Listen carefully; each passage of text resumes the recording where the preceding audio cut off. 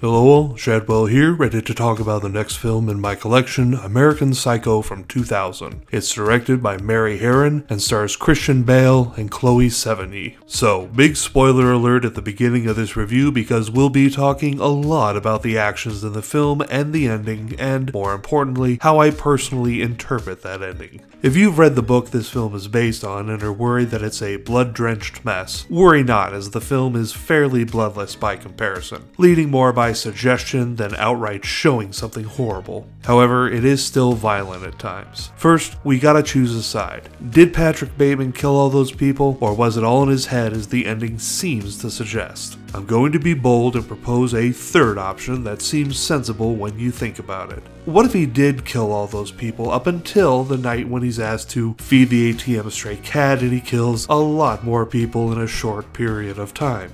I suggest this because if the murders were all in Bateman's head, that makes the film a boring cop-out, but were he to kill most of the body count in this film, then that keeps it interesting. I unfortunately don't have the time to explain why this interpretation works. Bale does a great job playing a psychopath who is incredibly restrained in some scenes, and then later when he needs to dial up a character to 11, like calling his lawyer towards the end, Bale does an excellent job of appearing like a pathetic crybaby, to the point it's practically hilarious. This is important because this movie, much more than the book that I only got 3/4 of the way through, is darkly comic. A satire of the 80s yuppie lifestyle that was all about appearances and surface level bullshit. This is why Bateman is always going on about making classy dinner reservations, skincare regimens, and why he'd rather detail the singer he's listening to than listen to his fiancée prattle on. In a world where everyone confuses everyone for everyone else, Bateman is so desperate to stand out that he murders people on the side.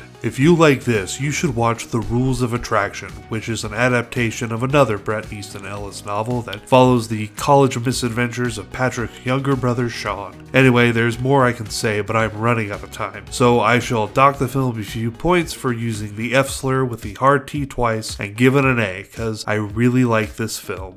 Join me tomorrow as we start the American Silent Horror Film collection with its first film, The Man Who Laughs. See y'all then.